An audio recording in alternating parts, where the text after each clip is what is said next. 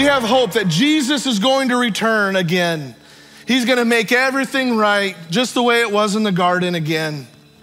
And because of that, we can have peace in all sorts of circumstances. And because of that, we can have joy that's not tied to any emotions.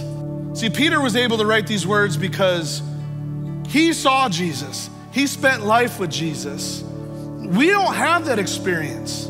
We've put our faith and trust that Jesus came, lived, died, conquered the grave, and that he sent his Holy Spirit to empower us, to give us freedom. See, we haven't seen him, but we love him.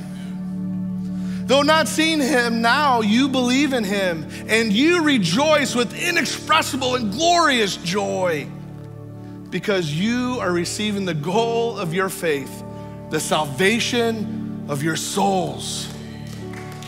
Yeah. See, the joy that Jesus' arrival represents isn't conditional or fleeting. It's enduring, it's unshakable.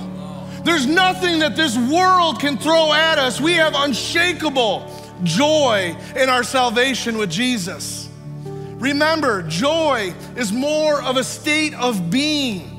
It's something that we get to experience as followers of Christ, but we have to choose it.